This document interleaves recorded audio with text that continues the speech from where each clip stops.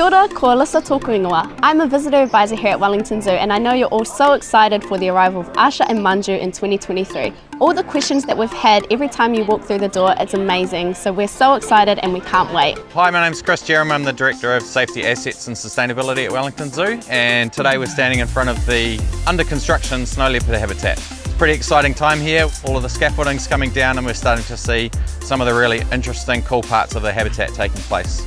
It's been designed in consultation with our animal care experts here, really thinking about snow leopards and what they do in their natural habitats and giving them a lot of variety, so giving them those opportunities to display a full range of natural behaviours, lots of different surfaces to play on, lots of different things to be climbing on. Kia ora, my name's Holly and I'm a zookeeper here at Wellington Zoo. I'm so excited for sisters Asha and Manju to arrive from Melbourne Zoo. Snow leopards are incredible climbers and are adapted perfectly for rocky terrain. They have strong legs to help them jump and extra long tails to help them balance. I can't wait to see them climbing, jumping and exploring their new habitat.